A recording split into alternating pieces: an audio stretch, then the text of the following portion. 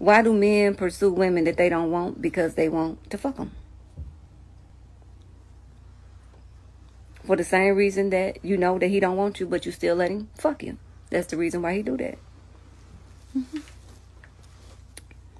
Because you probably got a bad attitude and good pussy. And why do men fuck women raw? Because they nasty. But you even more nastier than them because you know they nasty and you still let him fuck you raw. And just because he fuck you raw, that don't mean that he want a baby with you. That mean that he want to feel the inside of your pussy hole raw. That don't got nothing to do with no baby. That don't mean that he want a life with you. That don't mean that he want a future with you. That don't mean that you extra special. That mean that he want that pussy raw. That's all that means. That doesn't mean anything other than that. That doesn't mean anything other than that. It don't mean he knew what he was doing. He knew that we could have a baby. He knew that he wanted to feel the inside of your pussy hole raw. And you let him. So he did it.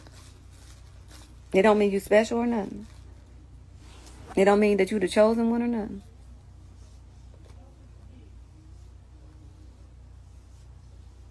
So that's why men pursue women that they not interested in.